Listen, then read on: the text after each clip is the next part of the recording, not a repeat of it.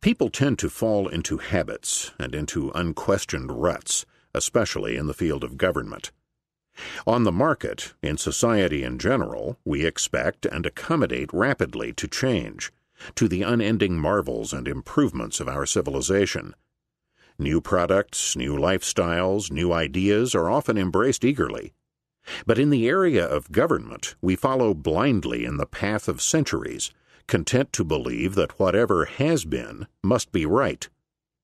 In particular, government in the United States and elsewhere, for centuries, and seemingly from time immemorial, has been supplying us with certain essential and necessary services which nearly everyone concedes are important. Defense, including army, police, judicial, and legal. Firefighting, streets and roads, water, sewage and garbage disposal, postal service, etc. So identified has the state become in the public mind with the provision of these services that an attack on state financing appears to many people as an attack on the service itself. Thus, if one maintains that the state should not supply court services and that private enterprise on the market could supply such service more efficiently as well as more morally, people tend to think of this as denying the importance of courts themselves. The libertarian who wants to replace government by private enterprises in the above areas is thus treated in the same way as he would be if the government had, for various reasons, been supplying shoes as a tax-financed monopoly from time immemorial. If the government, and only the government, had had a monopoly of the shoe manufacturing and retailing business, how would most of the public treat the libertarian who now came along to advocate that the government get out of the shoe business and throw it open to private enterprise? He would undoubtedly be treated as follows. People would cry, "How could you? You are opposed to the public and to poor people wearing shoes. And who would supply shoes to the public if the government got out of the business? Tell us that. Be constructive. It's easy to be negative and smart-alecky about government, but tell us who would supply shoes? Which people? How many shoe stores would be available in each city and town? How would the shoe firms be capitalized? How many brands would there be? What material would they use? What lasts? What would be the pricing arrangements for shoes? Wouldn't regulation of the shoe industry be needed to see to it that the product is sound? And who would supply the poor with shoes? Suppose a poor person didn't have the money to buy a pair. These questions, ridiculous as they seem to be, and are, with regard to the shoe business, are just as absurd when applied to the libertarian who advocates a free market in fire, police, postal service, or any other government operation. The point is that the advocate of a free market in anything cannot provide a constructive blueprint of such a market in advance. The essence and the glory of the free market is that individual firms and businesses competing on the market provide an ever-changing orchestration of efficient and progressive goods and services, continually improving products and markets, advancing technology, cutting costs, and meeting changing consumer demands as swiftly and as efficiently as possible. The libertarian economist can try to offer a few guidelines on how markets might develop where they are now prevented or restricted from developing, but he can do little more than point the way toward freedom, to call for government to get out of the way of the productive and ever-inventive energies of the public as expressed in voluntary market activity. No one can predict the number of firms, the size of each firm, the pricing policies, etc., of any future market in any service or commodity. We just know, by economic theory and by historical insight, that such a free market will do the job infinitely better than the compulsory monopoly of bureaucratic government. How will the poor pay for defense, fire protection, postal service, etc., can basically be answered by the counter-question, how do the poor pay for anything they now obtain on the market?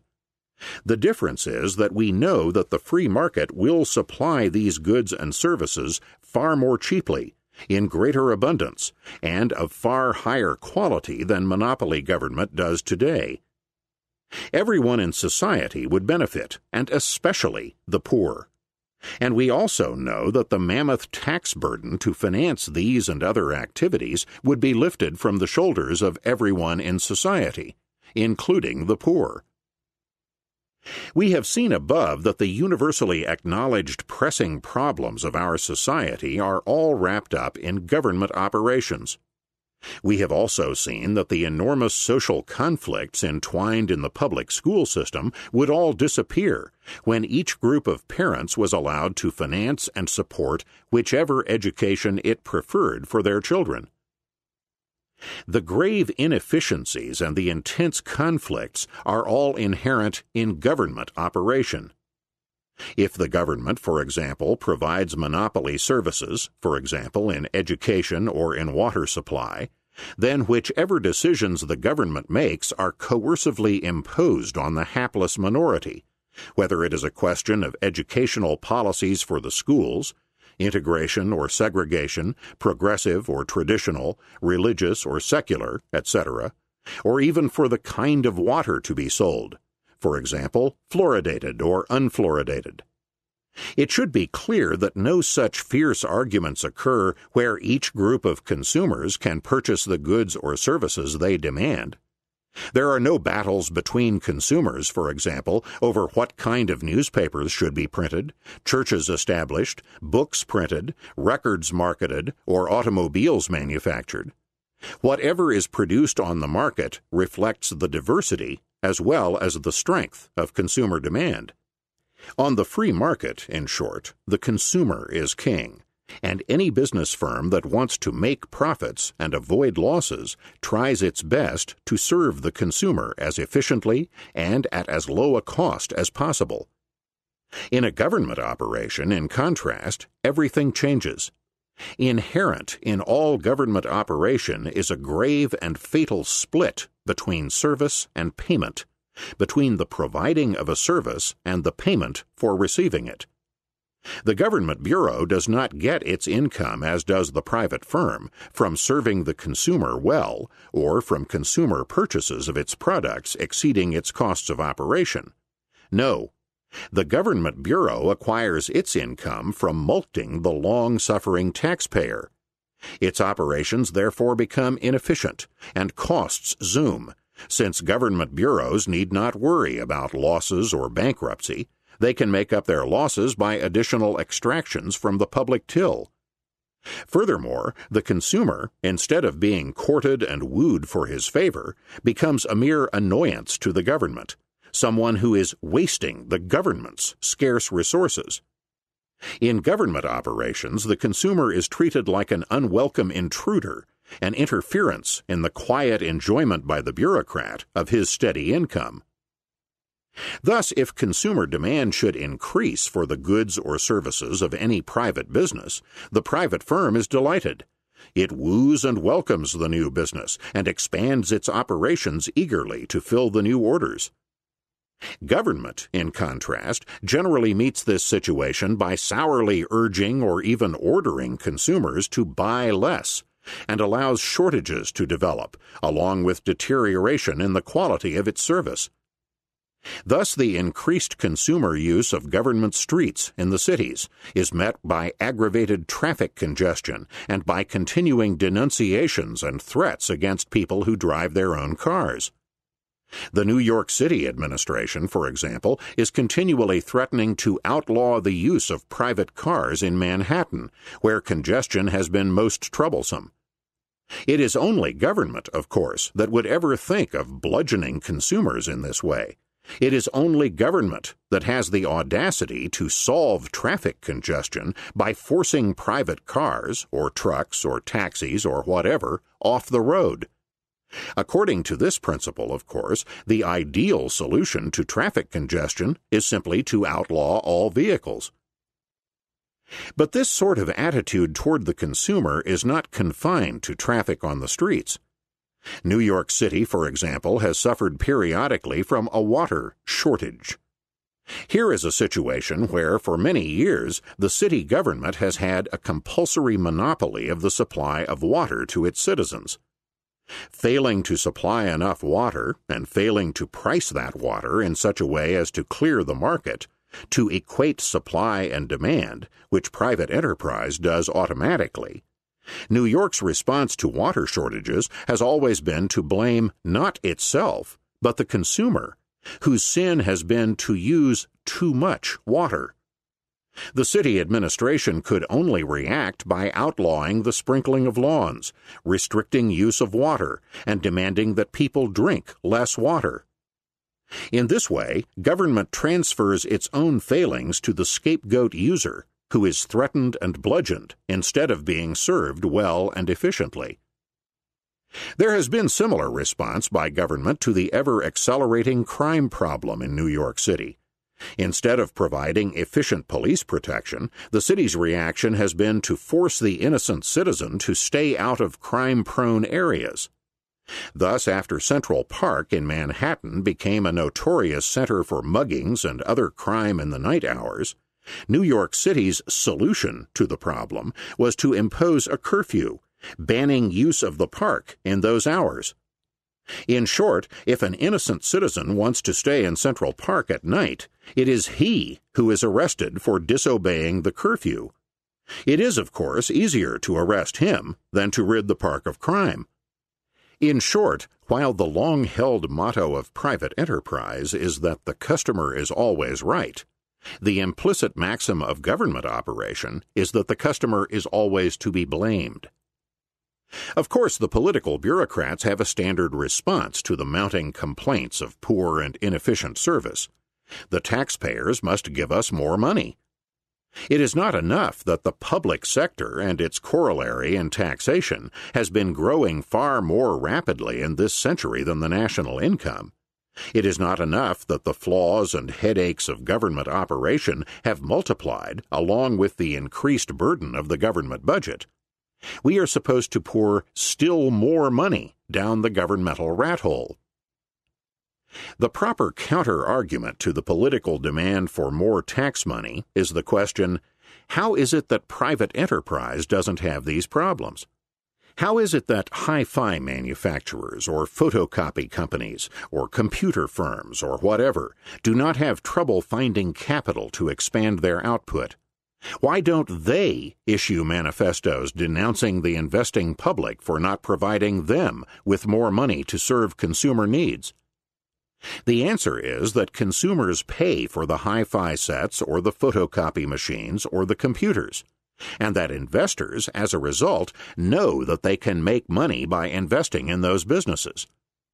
On the private market, firms that successfully serve the public find it easy to obtain capital for expansion. Inefficient, unsuccessful firms do not, and eventually have to go out of business.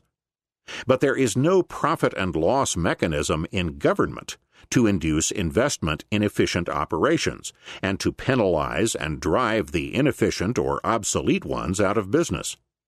There are no profits or losses in government operations inducing either expansion or contraction of operations. In government, then, no one truly invests, and no one can ensure that successful operations will expand and unsuccessful ones disappear. In contrast, government must raise its capital by literally conscripting it through the coercive mechanism of taxation. Many people, including some government officials, think that these problems could be solved if only government were run like a business. The government then sets up a pseudo-corporate monopoly run by government, which is supposed to set affairs on a business basis. This has been done, for example, in the case of the Post Office, now the U.S. Postal Service, and in the case of the ever-crumbling and decaying New York City Transit Authority. The corporations are enjoined to end their chronic deficits and are allowed to float bonds on the bond market. It is true that direct users then would be taking some of the burden off the mass of taxpayers, which include users and non-users alike. But there are fatal flaws inherent in any government operation which cannot be avoided by this pseudo-business device. In the first place, government service is always a monopoly or semi-monopoly. Often, as in the case of the Postal Service or the Transit Authority, it is a compulsory monopoly.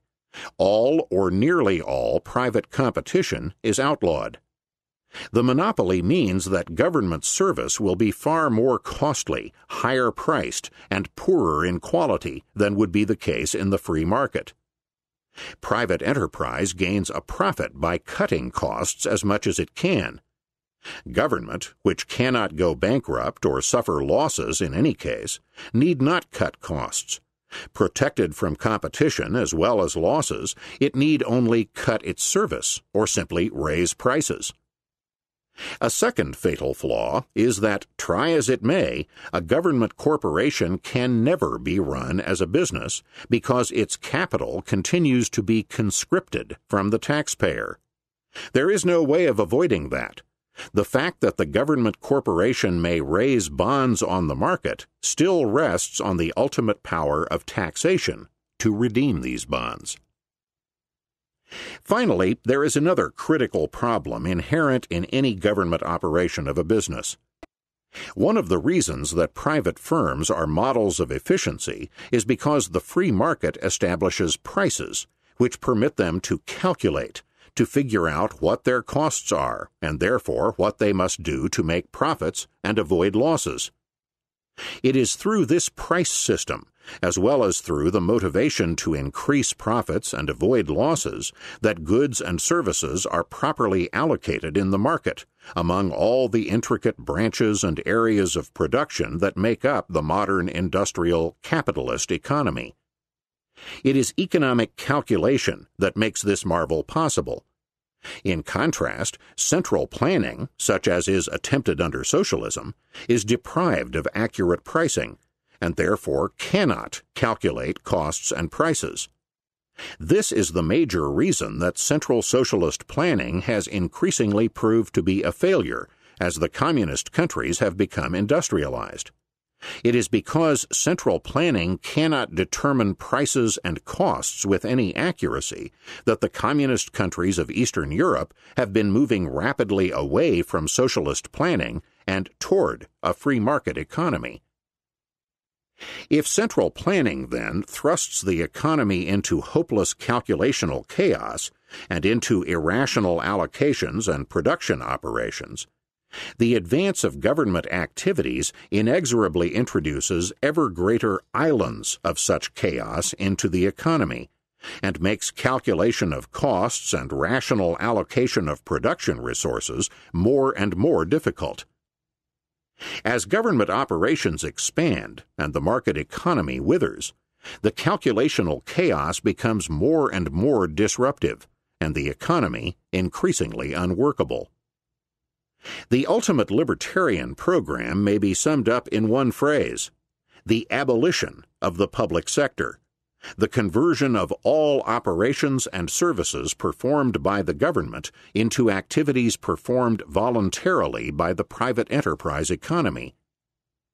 Let us now turn from general considerations of government as contrasted with private activity to some of the major areas of government operation and how they could be performed by the free market economy.